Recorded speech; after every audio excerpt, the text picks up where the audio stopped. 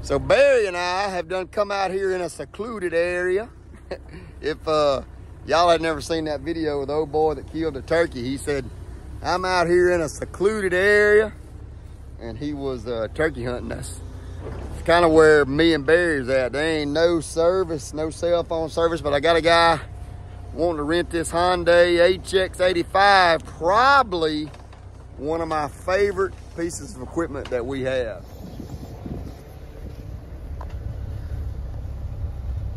We're gonna get this dude unloaded. It's about quitting time, and then I think the rest of the video today, or probably once I get home tonight, we're gonna do a little bit more of my elk gear and all my elk stuff. So y'all stay tuned. We'll be looking at follow the fancher, some of my boots, some of my sick camouflage I got. It's about time. I've been shooting my bow a little bit. We might even shoot the bow a little bit this afternoon, but first of all, I had to get this machine out here and get it to this guy.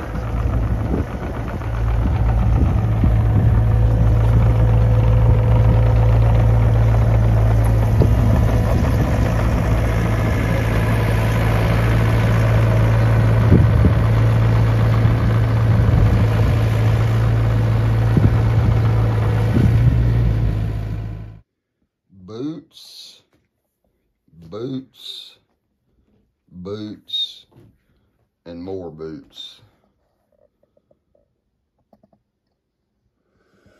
All right, as y'all can see, minus the turkey decoy, there's one of the, everybody would say, hey, that would be the most important thing in the arsenal, but I'm kind of getting, I got all my stuff up here. I'm kind of using the ping pong table as my workspace. But in this part of the elk hunting tutorial, like I said, a lot of people would think that the bow is maybe the most important part of what you take hunting. But I would say, especially in an elk hunt, and especially in the Rocky Mountains, especially at 10,000, 11,000, 12,000 feet, especially doing a lot of climbing, that boots are the most important thing probably in your hunting arsenal. Now, I'm not a big boot guy. I know you look at these, this is 4 pair of boots right here. I got 2 or 3 other pairs, some Danners and stuff in there in my closet. I know you think, well, you got a lot of boots. I really don't. I'm not like a lot of guys, although I sold crispy boots for years. They're at Owens Outfitters, Kennetrek at Sports Center, and I know there's tons and tons of different other boots. We sold Solomon at Sports Center. That's where I've ended up with these Solomon boots. I love my Solomon boots, but I'm not a boot connoisseur by any means. I have been really blessed that I've just, I've never had a lot of feet trouble, never had any feet trouble, never had knee trouble, never have ankle trouble or anything like that. So it really never has mattered to me. Even back when I did triathlons for years and years, it never really mattered to me what I put on as far as boots. They never really bothered my feet. Everything was pretty comfortable. Break-in time really didn't matter to me, although it's very important. And those are some brand new sneeze, and I probably am fixing to wear them a little bit. But kind of what I do, I always take 2 pair of boots. If you're cutting down on what you're packing, then 1 pair of your boots you wear with you on your trip. The other pair you take with you. And that's kind of what I do. I always take these sneeze right here, and then I'll wear 1 pair of these Solomons out there. But let me talk to you about these sneeze first. So I think this pair of sneeze right here is probably going on 20 years old. Okay, quick story. Year before last, I could not find my sneeze boots, and I panicked before my elk hunting trip. So I ordered these sneeze right here. They've never been on my feet. One of my buddies called and said, hey, I think I found your boots. So I found my old boots. and I was super happy about that. When I ordered these, I couldn't remember what height this pair was. So I think they're 13s, and I ordered some 16s. I have sent these boots back to Sneeze. This is about to be, in 20 years, this is about to be the 4th time. Okay, Sneeze, I think, is in Bozeman, Montana, is where they are. So they take this entire bottom off this boot. They take it off at the seams, and they redo this whole bottom. I love the sole on this boot. Now, it gets muddy. It kind of makes a mess, but I love it. But if you look right here, the reason I'm not wearing these boots this year is, look at there. You see that cracking right there? See that? So these boots need to go back to Sneeze. I think this one is the same way. Yeah, that one's pretty bad right there. But yeah, that one's actually got a hole in it. It has probably been, I probably hadn't sent these boots back in 4 or 5 years. I don't know, maybe less, but they will rework these boots. They'll put a new bottom on it. They'll go over this upper. I don't ever want them to change my upper. My upper's in good shape. I keep it treated. I mean, y'all know how leather boots are. You have your favorite cowboy boots. They will leave that the same. They do give you a new liner. Okay, so let me see if I can pull this liner out of here. They will. This is a wool liner. You can see this one's kind of worn. You don't have to wear this liner. You know, cool mornings. I really like these boots in the mountains, and this is why. The dew in the Rocky Mountains, especially where we hunt, is really, really heavy, okay? So I like these rubber bottom boots right here in these Sneeze when I'm out there in the mornings. So what I do, once I get back to camp, or sometimes I may not come back to camp, then I'll take those boots off. If I do come back to camp, I'll leave them. I'll let them dry for tomorrow. Let the sun hit on them. They dry out good, but I love the rubber bottom waterproof boots. To me, just your standard rubber boots, like your lacrosse rubber boots, it's just not enough boot. I don't have enough support, but I really like this Sneeze boot. Now, it does have a negative, and the negative is they are a heavy boot, okay?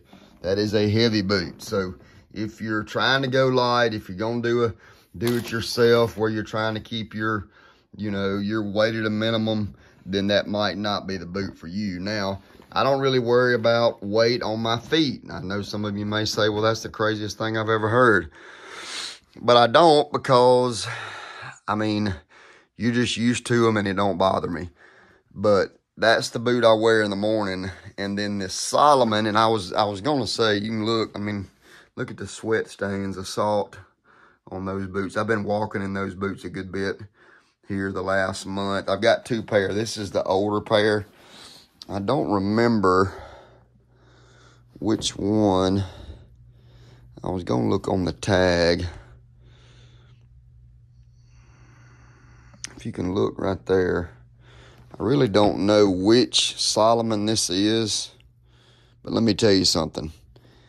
And this is the boot that all your special forces guys wear. That's kind of how I got turned on to them. We sold those Solomons whenever I was at Sports Center, and I got me this pair first, and then I got me this pair a couple of years ago. And the only time I wear these boots, maybe not necessarily the Sneeze, but the only time I wear those Solomons right there is on my elk hunt. I'm kind of weird like that, you know. At my elk hunting, I'm not going to say it's sacred, but it's super special. And so when I get ready to go elk hunting, I know when those boots come out, it's a feeling within me, blah, blah, blah. You may think that's weird, but that is when I get these boots out and ready. I don't know, these boots, especially that first pair, I mean, that pair of boots is probably, I would say, this pair right here with all the salt stains and stuff on them, I would say that pair of boots right there is probably 10 years old, lots and lots of miles. These boots have been in some really rough country, but that's my afternoon boot, okay? And you may ask me, well, why do you wear that boot in the afternoon? Well, in the afternoon, it gets super dry. There's no humidity in the mountains, especially at 10,000 feet. You can be sweaty and it dries that quick. And it's dusty. And they're a lighter boot in the afternoon. You know, you're kind of tired, especially on day 3, 5, 6, day 9, you know.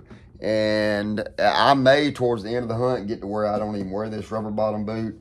But most of the time, I always wear the rubber bottoms in the morning. Now, these have a Gore-Tex bootie on the inside of the boot. So you're putting your foot down in a Gore-Tex bootie. So they are waterproof. But the older pair, my feet, if it's really wet, really heavy dew, my feet do get wet. So that's another reason I don't like wet feet. I don't do wet feet. So that's the reason I wear that boot in the morning. Solomon, both of them have great websites. I hadn't even looked at Solomon. I look at Sneeze a good bit because I just, you know, Sneeze is out west and I like that. I'm looking forward to wearing this boot this year. I've got to treat it. I have not treated it yet. May do a little video on the treating the boots, but boots are a big deal to me, but they're not a huge deal to me. Now, I've through the years, I have wore Danner, makes a Danner pronghorn. My dad wears it. I have some Crispies. I've worn them out there. Cabela's even used to make a pretty good boot. I wore those in Alaska. Believe it or not, you'll see Dad, because he's got his old bad foot, he wears a pair of lacrosse rubber boots.